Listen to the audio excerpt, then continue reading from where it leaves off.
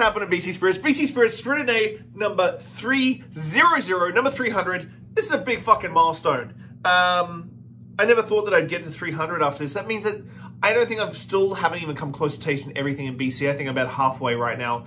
If I ever get to BC Spirit Day number 600, I will be floored. I want to thank everybody who's watched and supported, followed Instagram, followed my blog, followed YouTube videos, absolutely everything. It is really a passion project and a labor of love. Every single video that I put out is about an hour and a half to 2 hours worth of work every day. And it's not my job. I don't get paid for this. This is all completely a passion project that's either self-funded or through donations and product being sent to me. I want to thank all the distilleries that have sent me product. It does help a ton. As you can see, my back bar is substantial, and I would say about 85% of that on the back bar has been paid for out of my pocket. So it is a massive labor of love, and I am just pleased as punch to get to 300. So I want to say thank you to you guys for watching, to the distilleries that have supported me. I've got big plans for BC Spirits this year, and I continue to keep pushing. So what do I have for number 300? Now, I've done the phenomenal first releases of whiskey from Moon Underwater, which was the massive lead up to the crescendo of 300. I am just blown away with the Moon Underwater stuff and just basically everything I've been tasting lately. I've just got my back bar starting to crawl over here now because I have so much stuff. So I've got to organize that back bar because that stuff can't stay there because I've got to make cocktails. So what do I have that is number 300? What could it be? What would be so illustrious? I believe that number 100 was the Maple Leaf Lady of the Cask, which I do believe is one of my favorite brandies in North America, hands down. Number 200, I believe, was Shelter Point's Patience is a Virtue. Their specialty Strath exclusive 8-year-old single malt finished in Tennessee whiskey barrels. And finally, number 300, I haven't tasted this yet. I've just pulled the wrapper and I've been playing around with the cork. It is this little number. The cigarettes on a leather jacket, the brand new cask strength whiskey from Sons of Vancouver, their very first whiskey release. Look at that. That's a pretty freaking bottle. That's a very pretty bottle. Release number 1, 56.7% alcohol. The release of cigarettes was an idea long in the making, found in the vision of overproof Canadian whiskies that didn't taste like maple syrup. A blend of 3 to 5-year-old whiskies, 9% rye, 5% wheat, 5% barley, aged and used peated malt barrels, creme brulee nose with a signature rye spice everywhere. Fruity tobacco, mid, with finishing with oak, pine, and soot. As always, the Sons of Vancouver boys are eloquent in their description. They sent me through a little handwritten note.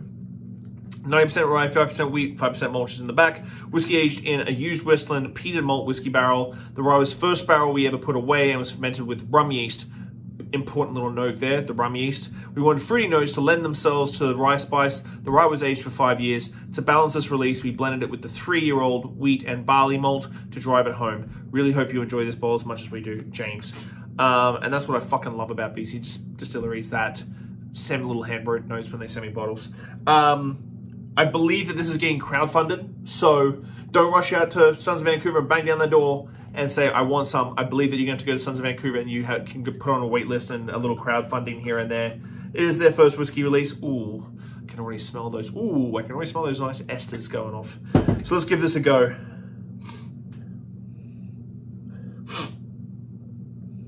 Oh,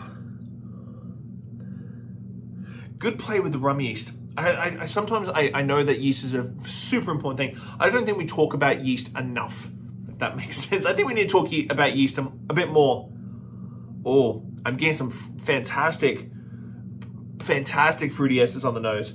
I know, I'm curious if I didn't know if it was rum yeast, if I still smell this. I'm getting a very big Jamaican sort of fruitiness, banana leaf, that sort of thing. Some nice like rye spice underlying. Some sweet oak there as well.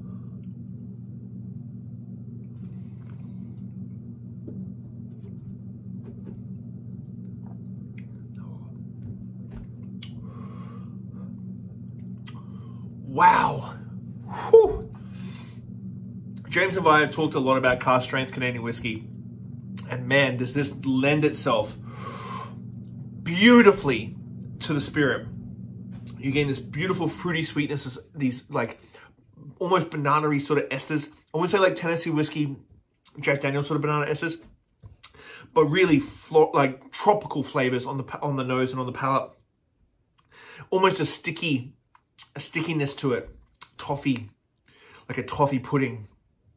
And then it leads into a little bit of smoke, like a really like subtle smoke. Now remember the smoke that they had in the amaretto was like campfire. This is a beautiful campfire. Reminds me of camping as a kid.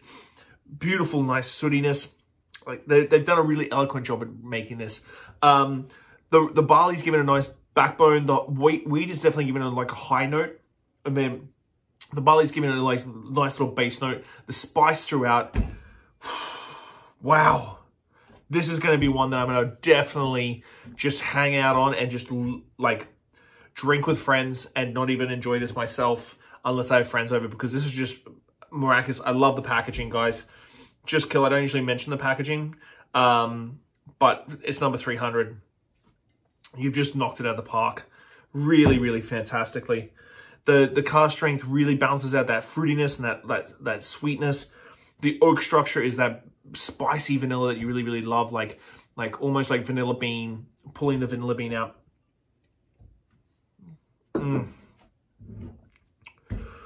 This is absolutely epic. Fantastic. For number 300, I don't think I could have thought of anything better. And I've tasted a lot of stuff. It's the 300 episode. Again, guys, it's my longest tasting notes ever. Thank you so much for the support. I love you and appreciate you all. All the distilleries that have supported me over this last 2 years. You know who you are. If you're watching this, I want to thank you from the very, very bottom of my heart. I just really, really appreciate all of you, how much you put aside for me and how much you work with me to really build BC Spirits as a category in the province over individualism. And so I want to thank everybody. Thank you, Sons of Vancouver, for this. Moon Underwater, you were perfect crescendo coming up to number 300. If I was planning on doing all three of you together as one big tasting, but I was like, you know what? No, everybody needs to have their individual tasting notes and blogs and videos and stuff. So happy 300, guys.